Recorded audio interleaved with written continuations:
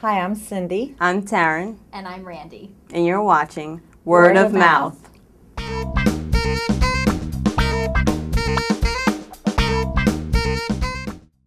We're going to build up everything. We're going to get the Hill District moving so fast, people from all over will start moving back. If you do win mayor, they're going to change the rules. They're only going to give you half the keys. You know that, don't you? No, I'm going to have all the keys. They're going to have to make me some new ones. We're going to build up everything. Take a look at this. We finally get a supermarket in the Hill District. New apartments, the Sarah Degree Health Center. Do you know Sarah Degree was the first black registered nurse in Pittsburgh? This is just the beginning. So Radio Golf, the last August Wilson play in his series about the African American experience. The last play he wrote before he passed away. Radio Golf was set in 1997 in Pittsburgh, PA, and it was a story about an inner city developer. Harmon Wilkes is a guy that grew up in Pittsburgh. He is running for mayor. He has he's very determined to get the city moving in a different direction. Harmon never questions whether or not he's going to do the right thing. He's always going to do the right thing. He does the right thing from the beginning to the end. On the other hand, there's the partner, his business partner, who is willing to be the black face behind a company if it means getting minority dollars. The conflict that comes up is that there's a house in the way, and he kind of acquired the house illegally. It deals with black would-be politician who's seeing whether or not the American dream really affords space for him and for other black people. I was actually excited to see August Wilson's last play. I saw his other play, Jitney, and I mean that was phenomenal. And I kind of had an expectation for this one to be on that same level, and it was a great play.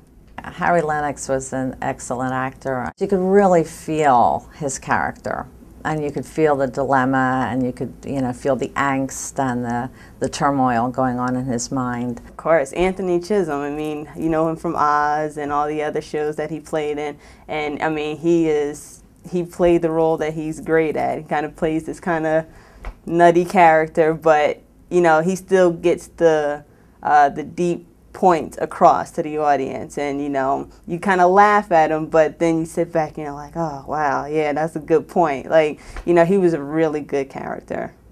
James A. Williams, who plays Roosevelt Hicks, is a very dynamic presence on the stage during the play. He's described as a rooster, and he fits the part to a T by puffing his chest out and prancing around the office. The set of the play was outstanding. I think of all the plays that I saw this year and my Broadway.com experience, I enjoyed this set the most. The detail was amazing. What I loved about Radio Golf was that it had a big idea behind it, and it wasn't afraid to explore questions that I think people don't necessarily think about on a daily basis, but is really interwoven in the fabric of everybody's life. So I love that. I love going to the theater, and I love being challenged intellectually. I just think that there were a little bit too many speeches, and some of the ideas that were coming across in those speeches maybe could have come across in a dialogue between the different characters where they explored each other's theories a little bit more. I thought it was awesome. I thought it was one of the best plays I've seen. I enjoyed it a lot because it kept moving. There weren't any dull moments. You weren't sitting there looking at your clock like, all right, when we going to get to the next part. It was a really good play. At night at the theater, it was very entertaining. The actors were all excellent. They gave excellent performances. It was a long play, a very long play with a lot of dialogue.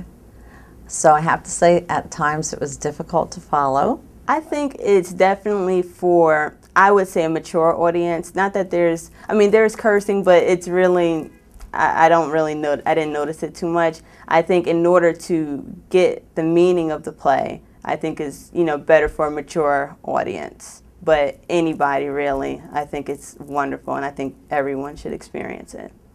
Overall impression was that if you want to go to the theater and think about what it's like to live in a society, a multicultural society, where people not only are trying to get along on a daily basis, but are trying to aspire to things and decide how much of themselves they're going to give up in order to assimilate and in order to be successful, then this is a great play. Well, rightly or wrongly, we're going to tear down the house. Wait a minute. Wait a minute. Say that again. Did I hear that shit right? Rightly or wrongly, you going to tear down Mr. Barlow's house? Rightly or wrongly? It don't matter to you if it's wrong? I didn't say it didn't matter to me.